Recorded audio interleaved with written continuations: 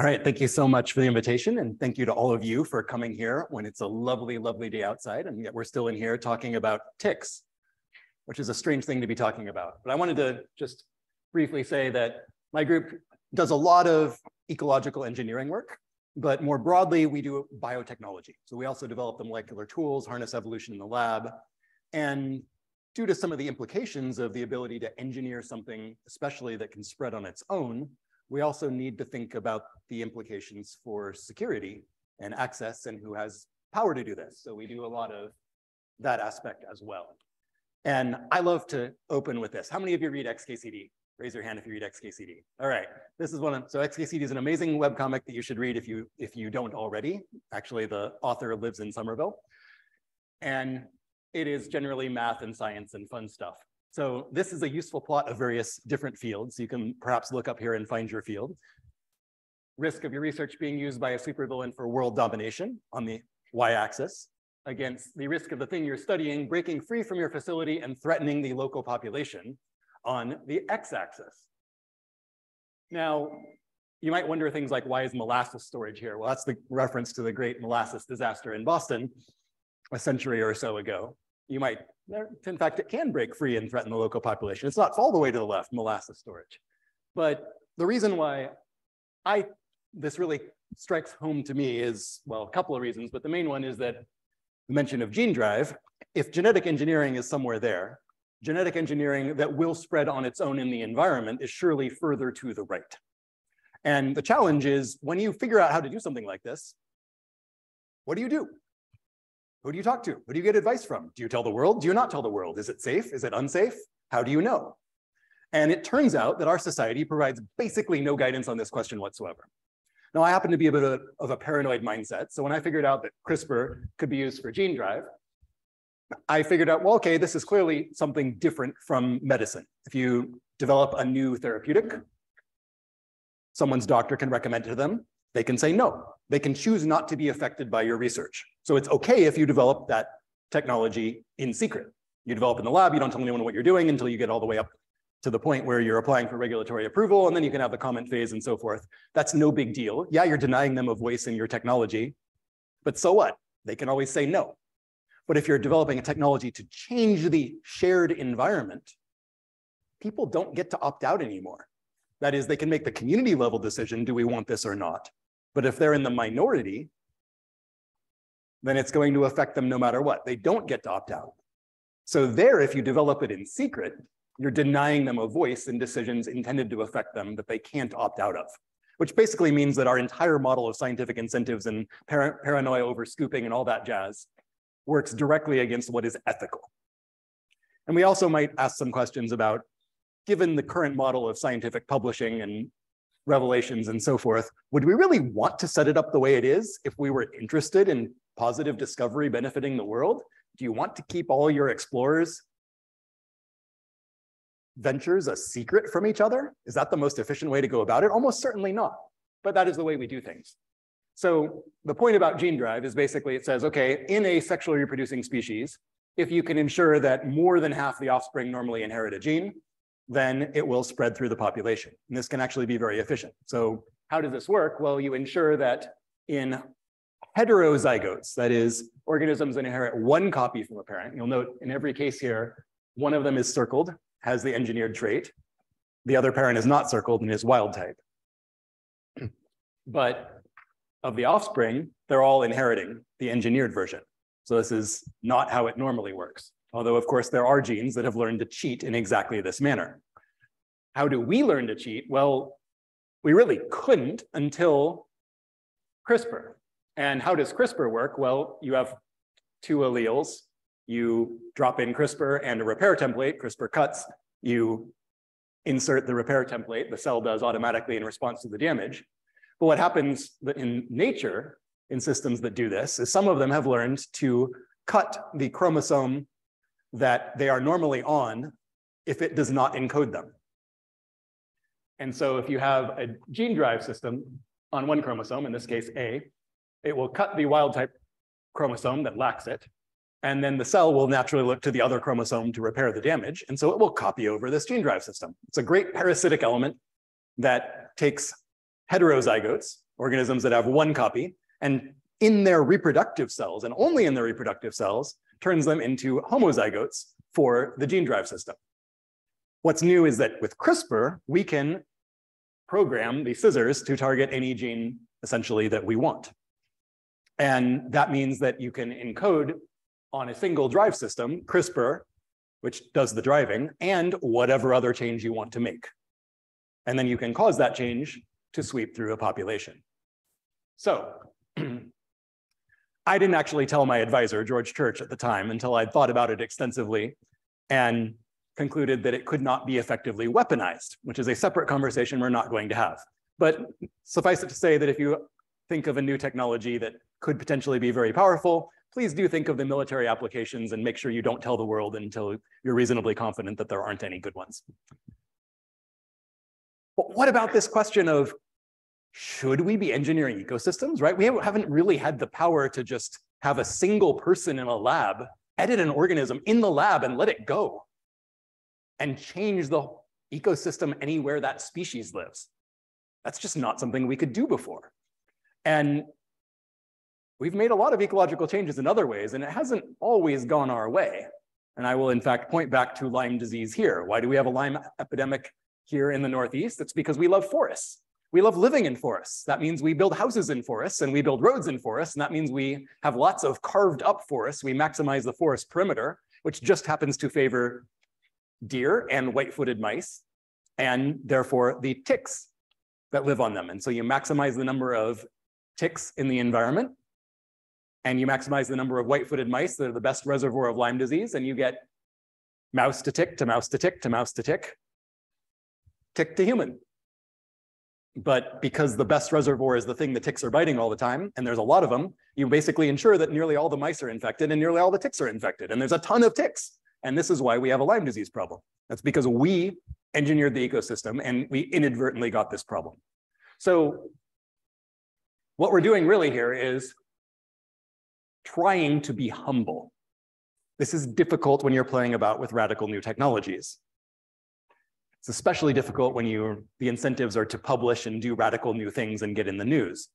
But I have 3 rules, and they're all number 1 because they're all very important for attempting to be humble in this area.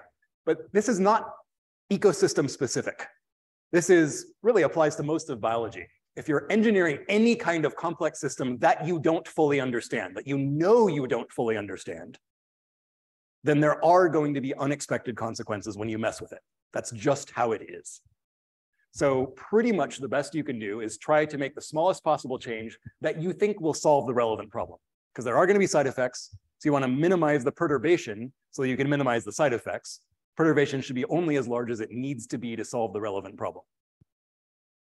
And then you need to see what are those side effects going to be. So you need to start small in one local area and see how it works, ideally in a reversible way.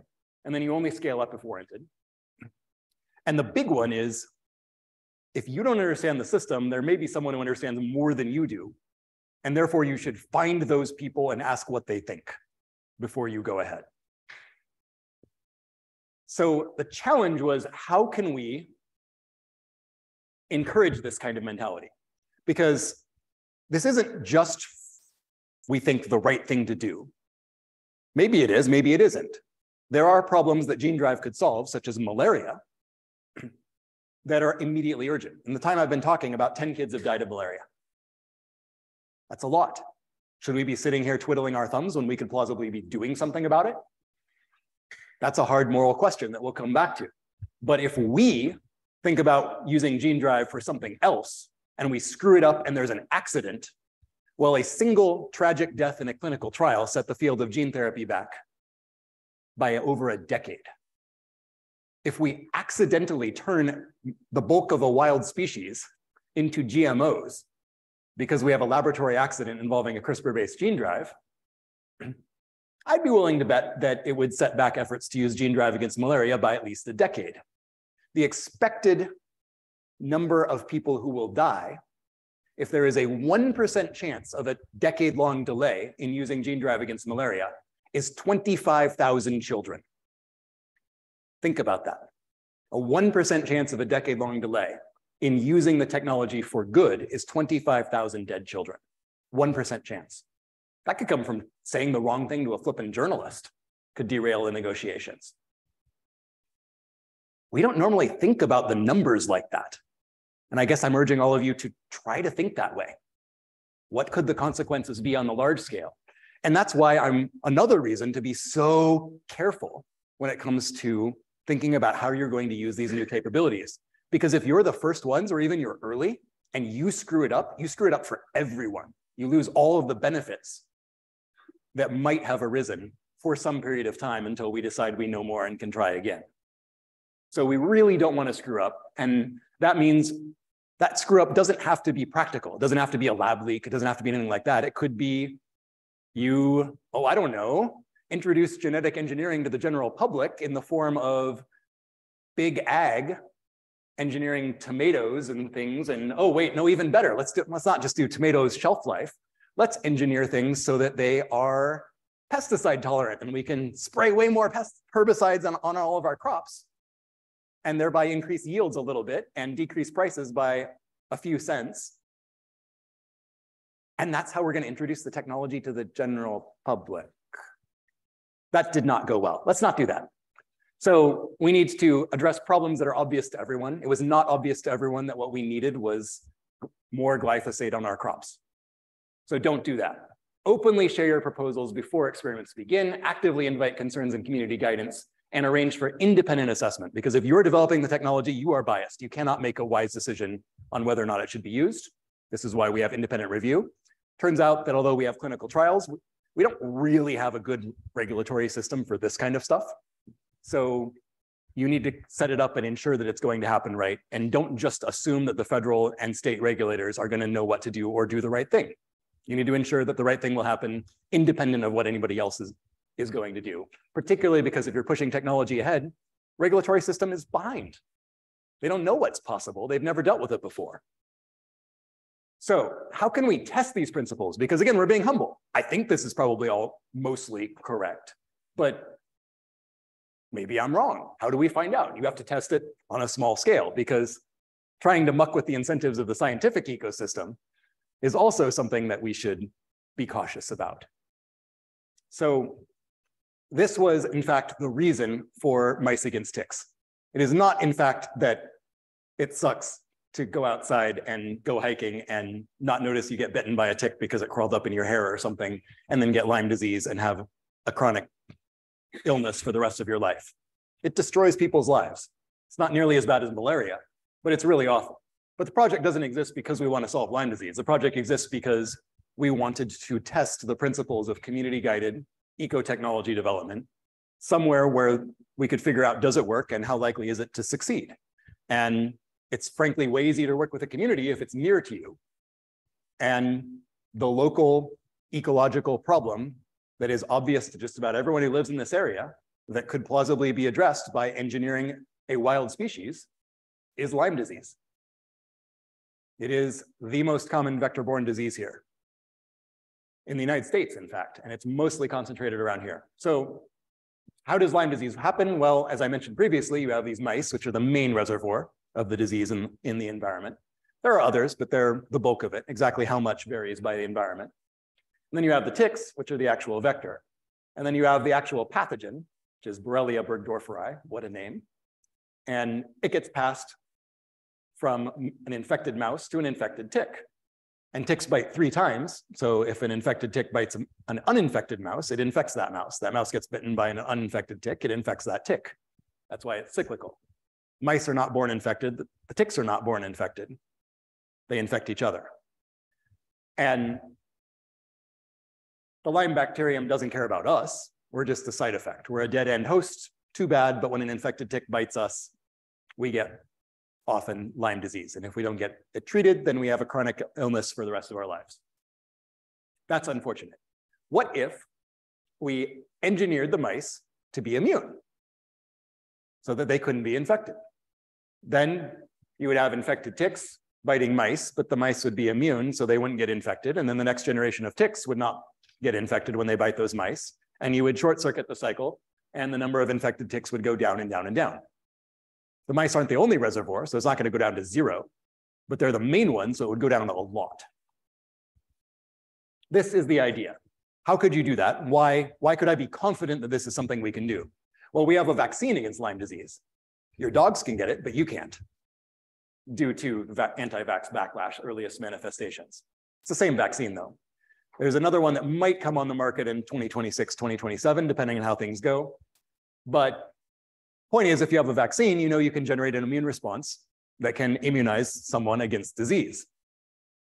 It's not perfect, but most individuals, it can prevent infection. And we know that if we can vaccinate a mouse, it becomes disease resistant. And in fact, there's a study where some heroic souls over several acres trapped every mouse they could find and manually injected them with the vaccine and let them go, and then looked at what happened to infection rates in the local environment. I can't even imagine doing this for 2 years, but that's what they did. And sure enough, infection rates in the local tip population plummeted. So we figure if in fact we could immunize all of the mice, and obviously this is not a sustainable thing, even if you do bait-based vaccines, you just can't keep spreading it everywhere. But if we engineered the mice such that they and their descendants were immune, then we can be pretty confident that this would work. How do you do that? Well, again, we know that we can immunize them. What does that produce? Leads to antibody production, antibodies that can bind to and kill the pathogen. Part of the immunology black magic that we don't understand is how in heck an antibody alone, without the rest of the immune system, without complement, without any of the other things we think are important, can just kill the pathogen in a test tube. Because it does. We have no idea why this works, but it works. Why argue with it? So if we take vaccinated mice, we pull out their antibodies, or more specifically, the cells that produce antibodies, and then we take the gene encoding that antibody, we can encode it in the germline, the inherited DNA of the mouse in the reproductive cells. And then any mouse that inherits the gene encoding that antibody is going to be immune. So we know all of the pieces were in place. We just needed to learn to engineer the mice and pick an antibody and encode it. I figured this was enough to go to communities and say, we think we can do this. There's a bunch of ways we could introduce these genes to the mouse population. Do you want us to do it? What communities are relevant? Well, ideally you want an island, right? Because there you only need to introduce so many mice. And as it turns out, Lyme disease rates on Nantucket and Martha's Vineyard are higher than just about anywhere else in the world. People hate it there. And there's another advantage to working with those communities. They are extremely well educated. Just about everyone there knows someone who can understand the technical details behind this proposal and the ongoing project. That's very rare in the world. They also speak English, and they have a culture of New England town hall democracy. That is, people are used to, oh, there's an issue of interest to the community. Let's all get together in a room and talk about it and decide what to do. That also doesn't exist everywhere. So you put all these factors together and, oh, I guess there's one more that's important. Anyone see any ethical problems with going ahead with using gene drive against malaria? I mean, obviously on the saving lives grounds, it's important that we do it as soon as possible, but what are some of the issues there? Anyone? There's something else, another disease that we get that could be. Looks like not, but could be. Yeah, so there's things that could go wrong, absolutely. So you got to study the things that go wrong. What eats the mosquitoes? Would that be affected? And so forth. But just in terms of perceptions and the like. Anyone?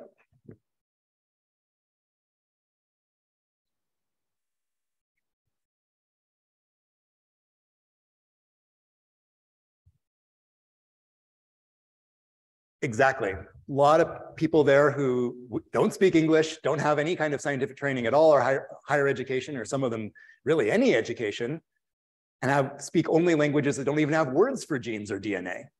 And what's more, whose healthcare systems rely primarily on the Bill and Melinda Gates Foundation, which is the primary funder supporting gene drive work against malaria.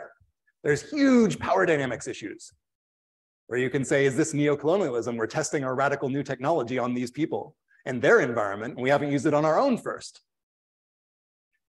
But if we propose using it on Nantucket and Martha's Vineyard, that is the complete opposite. No one can tell a story about scientists using the residents of Nantucket and Martha's Vineyard as guinea pigs to test their radical new technology. The very notion is ludicrous. There's no way you can force those people to do anything that they don't want to do. And this is obvious. So we avoid a lot of social complications there as well. So what we did is we just said, look, we're here not actually primarily to solve Lyme disease. We're here because we want to test a new way of doing science, or at least it's not people had talked about it, but no one had really done it. We haven't raised any money. We haven't run any experiments, but we're pretty sure that we can use one of several different ways to heritably immunize the mice on your island in order to break the cycle of Lyme disease transmission. Is this something that you want? You know, here's what we think we would need. This is only a concept. It only moves forward if you say you want it. And it's not, you know, a substitute for anything now. It would be a far future kind of thing. And relevant things. Do you want this at all? Or should we walk away? Because if you don't want it, we're not going to develop it. We have other things we can be working on. What are the things that you would want to evaluate to be confident are true before you release, ecologically, socially, whatever? On a technical level, there's several different ways we could do this: immunizing against Lyme disease, immunizing against ticks, immunizing against both, using genes from the mice themselves, using genes from other species. These are the options. Which one do you want? And we will pursue that one. Where would you want to test it? Presumably not on an inhabited island, on a smaller island, ideally uninhabited. And who should be doing the monitoring and assessment that is not us? But I made it very clear that the point was to do this to serve as an example to other communities of how ideally this kind of stuff should be done, to try to nudge the incentives of science to favor earlier evaluation and guidance of technology development from the very beginning, on the grounds that, frankly, with sufficiently powerful technology, scientists are not wise enough on our own to make good decisions on this. So they were interested, and so we went back many, many, many times. I've only went up through 2018, early 2019 here, and fortunately it worked. Turns out the easiest way to get New York Times coverage is not to actually do anything in the lab, it's to actually think, hey, maybe we should go talk to a relevant community who would be impacted before we do something in the lab. And then you can get written up in the New York Times, which is great. So we got a lot of press about how you should do this. And now that has actually changed incentives for other folk in the field working on eco-technologies. There's now much more pressure to actually talk to communities in advance. Now, we could do this because we have more discretionary funding, because I'm at the MIT Media Lab. We do a bunch of other things. Most scientists don't have the funding flexibility to do this, so it's kind of unfair to ask it of them. I want to be very, very clear of that. But I still think it's the right thing to do, and we need to change the incentives so the funders will give them money to do this kind of thing. That is a large fraction of the goal here.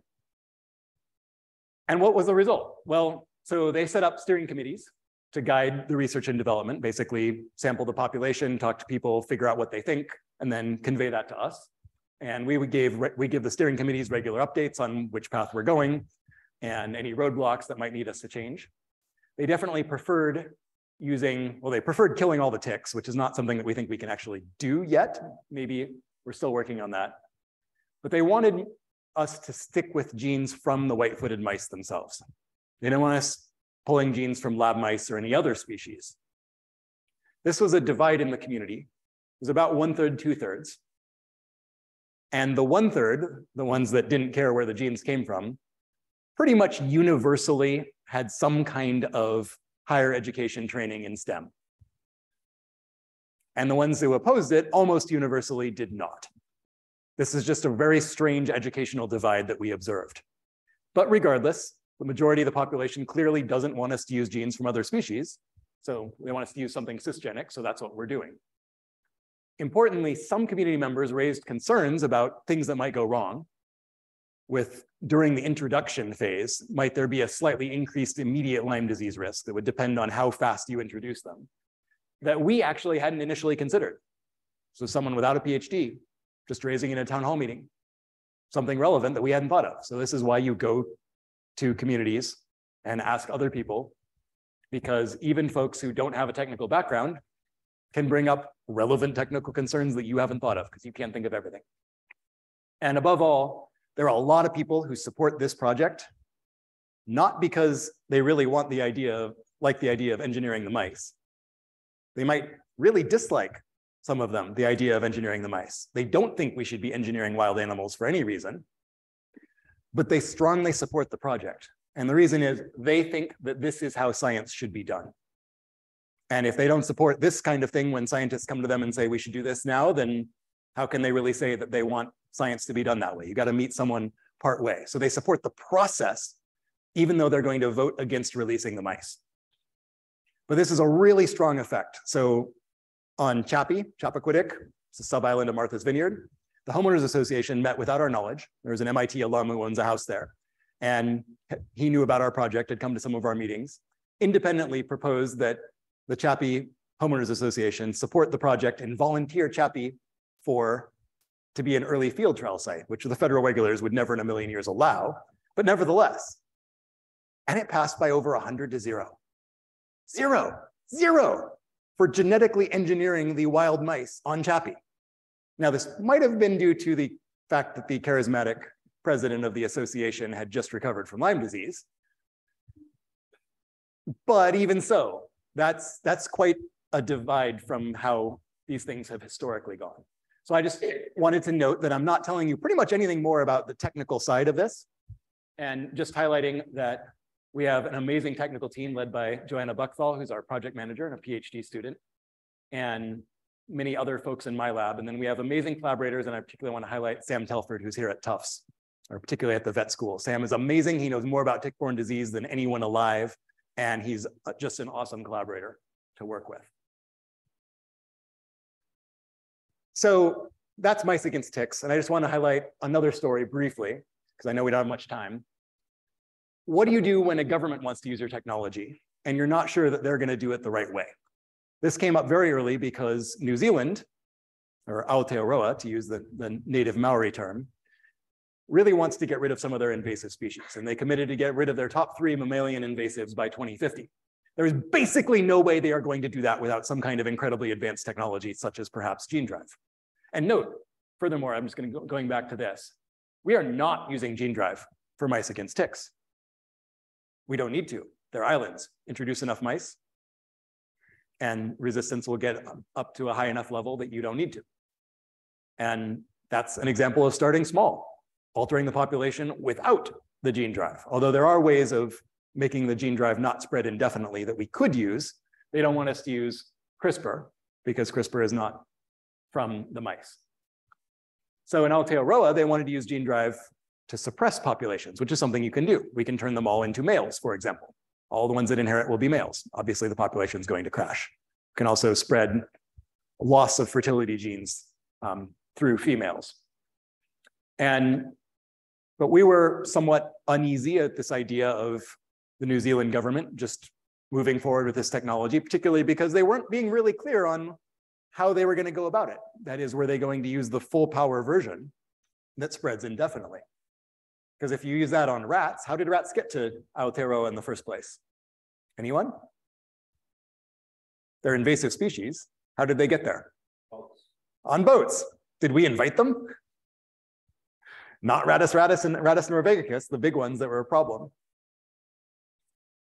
And if they got there on boats on their own, they can get off there on boats as well, presumably. So if you build a self-propagating gene drive and you want to use it in your pristine ecological paradise to get rid of the nasty mammalian invasives, those nasty mammalian invasives are going to take ship for the rest of the world. And then you are going to suppress populations of rats everywhere else. So we wanted to make sure that they were, very aware of this. But it was also my fault for reasons I'll get to. So what we presented to the Maori is we basically said we want to ensure that there is local guidance of technologies considered for invasive control, emphasize that they don't exist, that we don't want to test them in Aotearoa, we want to test them here, because the reason we're developing this is for urban rodent control. A glue trap is one of the most heinous things humanity has ever invented. We kill over 1 billion rodents with rodenticides every year. The super warfarin class typically take up to 72 hours to die. It's like a cluster headache, which is worse than a migraine for that whole time. We do that to about 1 billion rodents a year. We need better, more humane methods of rodent control because that's not as bad as factory farming, but it's really up there. And I haven't even gotten into the feeder mouse industry.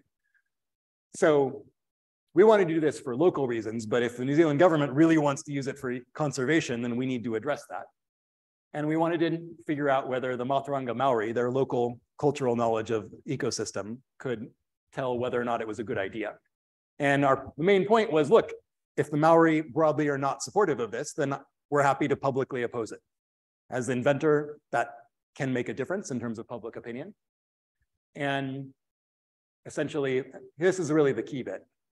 Those who don't share Maori values should still take their concerns seriously, even if those concerns can't be translated into our language. And our Maori partners say that there's the physical world, there's the mental world, and there's a spiritual world. And Bryce says, it's not your fault. You were raised in the wrong culture, but you're blind to 2 out of 3. I was like, really? I'm blind to the mental? That's not fair. But different conception of mental. Point being, we know that indigenous cultural knowledge has borne out in many ways, time and time again. We also know that it typically takes the scientific literature a good 2 decades or so to figure out why in heck it happened that way. So unless you're willing to wait a couple of decades, really you should just need to take them at their word that this is a bad idea and not ask them to explain it in terms that we can understand. You just trust them. It's their environment, it's their call.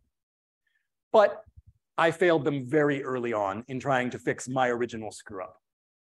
So when I originally published on CRISPR-based gene drive, I said, these are the things that it could be used for. And one of them was sustainable pest management and controlling invasive species. This was the figure. You might assume from reading the figure that this technology can just do this. In the main text, of course, I noted that unless you came up with a localizable way to keep it from spreading indefinitely, then you would end up suppressing all the rat populations in the world. That was in the main text. How many people read the main text of the paper as opposed to looking at the pretty figures? Yeah, so this was my fault. And our later work showed that this is in fact super invasive itself. Even a really terrible gene drive that only copies itself half the time and is costly otherwise, never gets above 42% of the population typically. Still, it requires very, very few organisms to be released to take off. And what's more, people will deliberately move things if they think it's economically advantageous to them. New Zealand has the tightest biocontrol in the world at its borders, and New Zealand farmers still smuggled in rabbit Calisi virus from Australia illegally because they wanted to control the rabbits. Should assume the same thing will happen here. So I wrote a paper seeking to remedy my error with a New Zealand co-author. And this was before I first met our Maori partners. And at the revision stage, after I had met them, I just didn't think to ask them what they thought about the language. Turns out that paper resulted in a bit of a firestorm in New Zealand because it effectively said, hey, you can't use the full power gene drive. Here's what would happen if Aotearoa tried to do this. And it would jeopardize efforts against malaria and so forth. So we need to ensure that we have these localized forms and that we're confident in that you only use those for field trials and don't develop the full power stuff, which many people took umbrage at as suggesting that they were planning to use the full power stuff. And I'm not going to say yes or no, but there were certainly rumors that that was in fact what they were doing. And there was certainly a lot of evidence people didn't really understand the distinction. But regardless, it ignited a local firestorm politically. And as Mel pointed out, my naivete of the political situation that Maori are in will likely lead to consequences for the Maori that I didn't consider. That is, I kicked the hornet's nest of local politics. And if you often get the short end of the stick in local politics, then when the hornets fly, you're most likely to get stung. So we went to the Maori in part because it's their environment, it's their call, moral, spiritual reasons, treaty reasons, et cetera. And because we thought they had useful ecological knowledge that they could tell us, is this a good idea ecologically? But what I forgot is that there's also a local political ecosystem that as an outsider, you also don't understand. And that's why it's even more important to reach out to communities and say, how are you thinking about this? And have very clear communication channels. And again, from the beginning. So I wrote a formal apology for my thoughtless action, and they were generous enough to forgive me. And so we've, at least pre-pandemic, we went back many times to various huis with many local iwis and leaders to discuss this. And they taught us a number of useful things which are relevant here. But we're running out of time, so I just wanted to end by noting that technology is power. And when you gain the power to act, then of course, if you do act, if you use that power, you are responsible morally for all of the consequences, intended and unintended. But the thing that we often miss is that if you have the power to intervene and you choose not to use it, you let the status quo continue, whatever problem you might have solved, the ongoing cost of that problem continuing that you could have addressed and didn't, that's also on you. It's your moral responsibility no matter what. As soon as you gain the power to intervene, you will use it or you will not use it, and you are responsible for that choice. It is a choice. Sitting on it is a choice. And our minds don't work that way. We don't tend to judge other people for not acting. And that's a cognitive error. We are responsible either way. So as we gain increasing power over the natural world, to the extent that we could intervene and we choose not to for whatever reason, maybe it's local politics would be a problem for local people. What if it's a virtue thing where you made a promise and then you're bound by it and then you can't do it? Then how do you weigh off these different ethical frameworks? Because they tell us different things. All of our ethical frameworks evolved over time and in cultures with lower levels of technology than we have. And what's more, a lot of people think, oh, well, there's must be a certain perfect answer to ethics, right? There must be some real right thing to do out there. And maybe there is, but that doesn't mean that we get to know about it, because take mathematics. Turns out in mathematics, you cannot have a formal system that is both consistent and complete. That is, you can't have something that is consistent within itself, follows all the logical rules, and covers all possible truths. It's been proven that this is impossible. And if you can't have that in math, what makes you think you can have it in morality? We are always going to be uncertain. There are always going to be competing ethical demands. But the bottom line is this: it's on us. And technology is getting more and more powerful. So I like going back to XKCD because this really emphasizes how accidentally I really stepped in it. The circled areas are those that my laboratory actively works on. But my message to all of you is, look, AI is getting better. Biotech's getting a lot more powerful. And let's just say that one of my graduate students needed to be able to get a sample of influenza virus of an arbitrary strain. She had never worked with virology before, had only a year and a half of mammalian tissue culture experience. And she was able to use a reverse genetics protocol to successfully build an influenza replicon with no outside assistance whatsoever. Second-year graduate student. All the genomes of pathogens are online, including ones for things like 1918 influenza. That means that she could order synthetic DNA from a company that doesn't screen and obtain infectious samples of 1918 influenza virus. So could probably 30,000 other people in the world. That's the dark side of these technologies that we're developing. Democratization is great when the technology is safe, but we do not want to democratize the ability to cause pandemics because COVID was mild. So that's where we're getting at. In the long run, we have increasing power and we have to figure out how to use it wisely. And I don't know the answer to how best to do that, but we had best find out, and we had best find out soon. And all of you are in an excellent position to begin doing that. I look forward to seeing what happens. Thanks.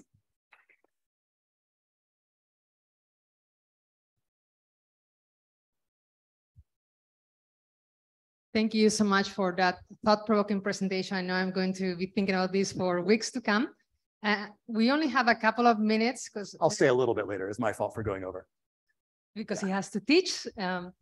So I will invite anybody in the audience online and also in the room to ask. First off, thank you so much for a fascinating talk. I'm just wondering, were there any other, or are there any other species or diseases or maybe ecological issues in general that your team has considered, either maybe for future projects or something that you almost took up instead of this? I'm just wondering like what you think the next step might be if this proves to be really the big deal. So we haven't touched the malaria. We've just let the target malaria team handle that. That's obviously the big one. I've tried to encourage folks to begin developing it for schistosomiasis, which is another really, really nasty parasitic disease in low-income countries that causes cognitive growth stunting for tens of millions of children. Probably the worst after malaria. I've tried to encourage folk to potentially look at desert locusts. So desert locusts are the 8th biblical plague, right? They're desert grasshoppers, and when it rains, then the population explodes. There's a lot to eat. They eat everything, and then they fly out of the desert in swarms and cause famines when they eat up people's crops. Turns out we know the genetics of the switch that causes them to switch from being solitary to being gregarious. So we could build a gene drive to switch it off permanently. So they just would not form swarms anymore. They would stay desert grasshoppers. And we know from genetics that there are stable populations in the desert that have never swarmed, or at least not for the last 1,000 years. So it wouldn't be dooming them to extinction or anything. We would just be saying, nope, God's 8th biblical plague, you don't get to do that anymore. We are taming you. And once we no longer can be affected and people will no longer starve from your depredations, then we'll switch you back on again. But the big one that this crowd might be most interested in is animal well-being. So there is a species in South America, used to be in North America, but we got rid of it, called Cochleomya hominivorax, the New World screwworm. And this is a botfly that lays its eggs in open wounds, small as a tick bite, and the maggots drill their way through the living flesh, consuming the animal, and they cultivate bacteria that emit signals that summon new gravid females to lay more eggs. So very often the animal is literally devoured alive by flesh-eating maggots. The treatment in people is you give the person morphine immediately while the surgeon extracts all the maggots. It's that painful. And by my calculations, there's about 1 billion host animals parasitized in this way every year. They're all warm-blooded mammals and birds. So if you do the math, the typical lifetime of an insect species is over 1 million years. So if we leave this thing out there, then we are, and we don't like turn the world into computronium or whatever, who knows.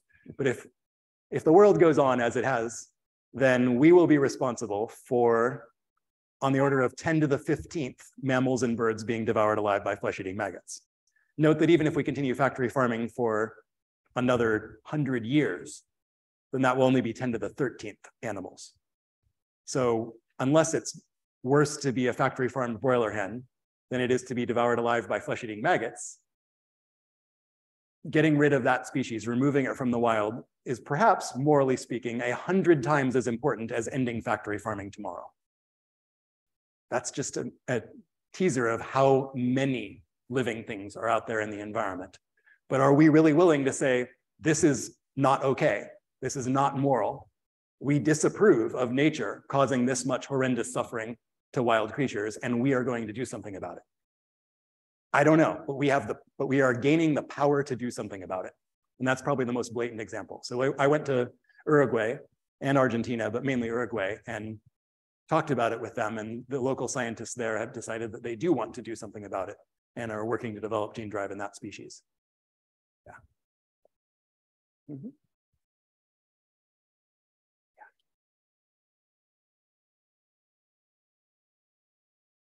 Thank you so much for the great talk. I had a question about like the interviewing process with the community to like tap on the need for them. So I am working on engineering like probiotic for therapeutic delivery, and I'm also taking like customer discovery, design thinking.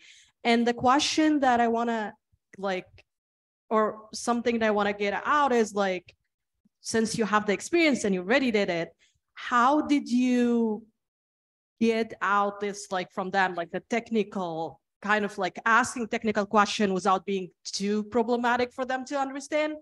And also, what are the clusters of interview questions that you want to like span or to get out the most detailed feedback from them? Like some non-technical, some technical, and some, yeah. Thanks. That's a good and really hard question.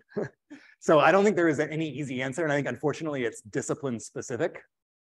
But a lot of it comes down to practice. That is, try it on a bunch of people you know with varying technical backgrounds and see what comes across and what doesn't. And then try to refine it into the major concepts. So for your particular innovation, it think about what the different ways that you could go about it. that they might care about for one reason or another, the different paths that you could go down, and attempt to explain the differences that might matter to them. So in our case, it was genes from same species, genes from other species, target the Lyme pathogen or target the ticks, or both.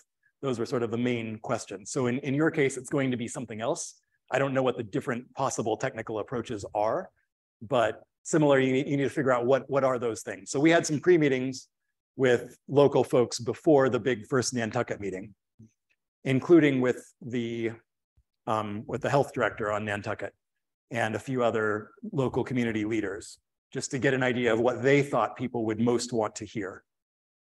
And so that's how we came up with our list, and then essentially just arranged a meeting with the Board of Health, which are always public because of the Massachusetts' open meetings law. And then they actually did the advertising to get a bunch of community members to come. Actually, I would like to follow up on that question. And my question is about the power of communities, because not all communities are the same, but also within a community, not everybody has the same power. So how do you navigate this question? Who is the community who is going to make a decision for all of us, given that it's almost impossible to contain this technology to even an island, even in this very interesting case study, mice can also jump on a boat, right? So how do you navigate who makes those decisions, which communities, and who in the community makes those decisions? And also, I would like to add, since once the cat is out of the bag, can you speak a little bit about regulations? I know this is a very fast moving field. Are the regulations keeping up with that? And of course, this is not only at the regional level, we're talking about the national level, but also the international level. So if you can comment on that, that would be. So your first question is, again, very challenging, because addressing overall power dynamics within communities is just probably not something that we can really do. What that is, communities have a given governance structure. It's not really our place to come in and say you should govern yourselves differently. That's not my area of expertise, and I don't live there. It's not really my business or problem. Although if you view something as, you know, a tyrannical arrangement as unethical, you can choose not to engage. But we just have not dealt with that for the most part. But the exception arguably is with the Maori iwis, some of whom are in very different circumstances based on when they settled with the government for treaty violations. And our position was essentially to engage with sort of those, insofar as you could spread all the iwis on one principal axis. We wanted to engage with some on each end. So that's what we did. Also, one in the south, one in the north, and they had very different preferences as to what they would want in terms of technologies. The south is more okay with more powerful technology because there's fewer of them and they have much larger territory to manage. And so they want more gene drive-like interventions. Whereas the north has more people and they would prefer to keep a more active hand, especially if there are reasons for their people to essentially be wilderness managers, to oversee the whakapopo, the web of relationships, and ensure that the intervention is going well.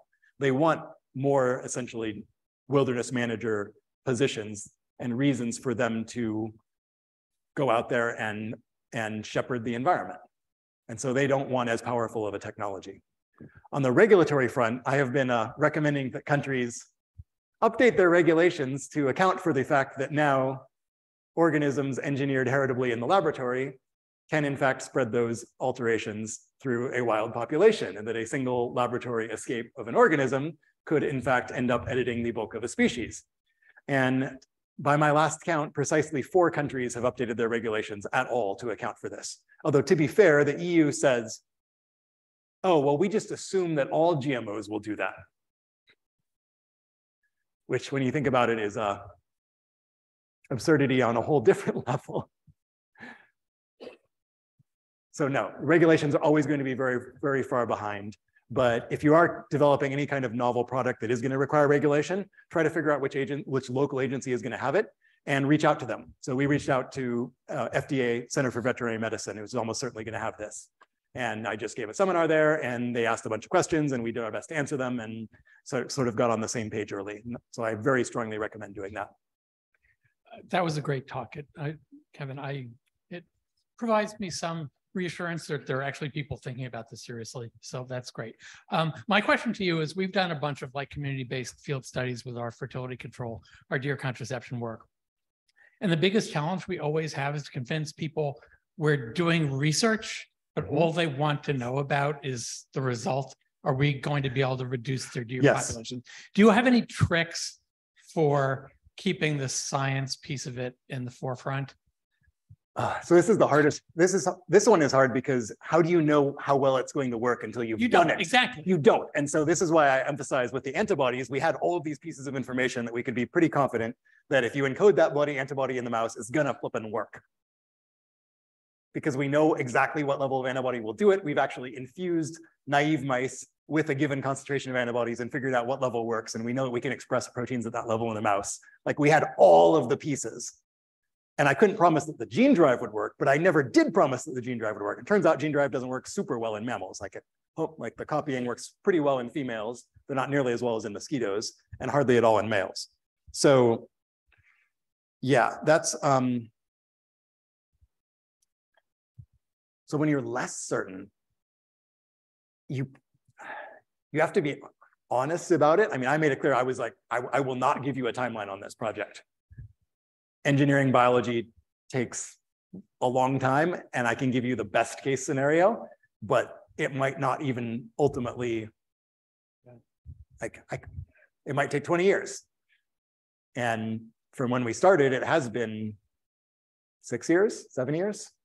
And we now have a number of great technical advances that we've had to, but we had to do a lot of science that wasn't anticipated because the white-footed mice are very different and people hadn't worked out their reproductive biology. Turns out you can't actually engineer them until you've worked out their reproductive biology. So that added a very long time and we pretty much just worked that out. So the focus on science, I think, is partly about choosing your audience and being sure to invite a very science literate crowd. Yeah. So I've always had good luck working with the Museum of Science or the MIT Museum to get a crowd of very science literate folks because the Project Rarity for rodent suppression, Cambridge Biosafety Committee, I guess we're technically not in Cambridge, but Cambridge, like the city, has its own biosafety committee run by Sam Litson of the Cambridge Department of Health. And so their job is to oversee novel biotechnologies in Cambridge. Like, okay, the Cambridge government has come up with a body whose job it is to deal with weird crap like we deal with. So we just went to them and said, what do you think of this? What do you think of the idea of our testing these, what we call them daughterless mice at MIT? If we can make them efficiently enough and they're, works well in the laboratory, we'd love to test them on the MIT campus because why not? And we can engage with our local community, test them on ourselves. Ultimately, they're intended for urban rodent control. Again, no initial gene drive, just males that only have sons. And their sons only have sons, and their sons only have sons. And you introduce enough of these males in the population, there's going to be a lot fewer females. Population's going to shrink down to a low level, and that's actually more resilient than if you get rid of all of them. Then they'll just reinvade. So there's no good answer. There's no good answer. There's no good answer to many, many of these questions. Sorry. Thank you. And I know you have to run, but just a quick question. Maybe I missed it, but is there a timeline for this project? Do you think it will ever see the light of day? What are your thoughts? Well, the question is, will we get to field trials before there's a new vaccine on the market? Which isn't necessarily going to, which I don't think would, a new vaccine is not going to solve the problem because it's only 75% protective. So as soon as it's on the market, I will get it. I suspect many of my collaborators have gotten the veterinary version. Just a suspicion. Certainly not recommending that you do that, although it is identical in formulation to the human version that was withdrawn over anti-vax concerns. Anyway, but only 75% protective probably isn't really enough. And if young children can't get it, young kids get Lyme disease at a really high rate. That's what a lot of people are most concerned about.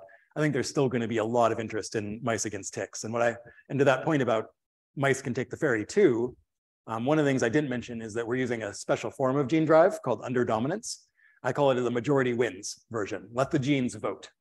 So it's a way of ensuring that whichever version of a gene is in the local majority, natural selection will favor that version. And you basically do this by arranging such that half of the offspring of animals that have one copy of each don't survive. So this has the effect of favoring one version or pure the other version as a function of whichever one is more common. So if you let the genes vote, that means that one neighborhood can introduce a ton of mice, drive it above 50% in that neighborhood, and it will stick around reasonably long in that neighborhood. You'll have to boost it periodically. But natural selection itself will function to keep the engineered alleles in that neighborhood. So if Cambridge wanted it and Somerville didn't, it wouldn't be a perfect dividing line, but it would largely keep the populations where you intended them to be. So that's what we hope to develop and actually use on the islands. And then that could also be used town by town on the mainland. And then if it worked well enough and there were no ecological effects 10, 20 years down the line, then you could use a full power CRISPR-based gene drive. Because one of the things the Maori taught us is that our conception of species is really unusual. It's weird in the Western educated, industrialized, rich democracies sense. We think of species as being defined by their DNA content or most recent common ancestor. Maori say, stupid Pākehā, you only care about this because you're using it as a proxy for whether there's going to be ecological effects. A species is defined by its ecological niche. If you care about engineering the rodents, what matters is not what's in the mammalian DNA of the rodent. What matters is what DNA you find within the rodent. That is to say, the microbiome within that rodent, that assembly of microbes, you will never find a rat without those microbes in it. You will never find that exact assembly of microbes without a rat. So why are you saying these things are different? So we call this the ecosysgenic concept. You are allowed to use CRISPR in an organism if you pull that CRISPR system from a microbe that is always present within that organism anyway. And they view that as being acceptable. That to them is cisgenic. And what's interesting is when we went to folks on Nantucket and the Vineyard and raised this, everyone we've spoken with so far has kind of been like, oh, well, if that's how indigenous communities view it, and it's an ecological thing, we'll just defer to them on that. It's like, wow, okay, that's powerful. But yeah, perception is very important in terms of how you weigh and view these things. So maybe 20 years down the line, assuming other things don't go crazy, we will perhaps be able to use a CRISPR-based gene drive using a microbial CRISPR that's already found in the white-footed mice to spread this to all of Eastern North America. Maybe, maybe. Thank you very much. All right.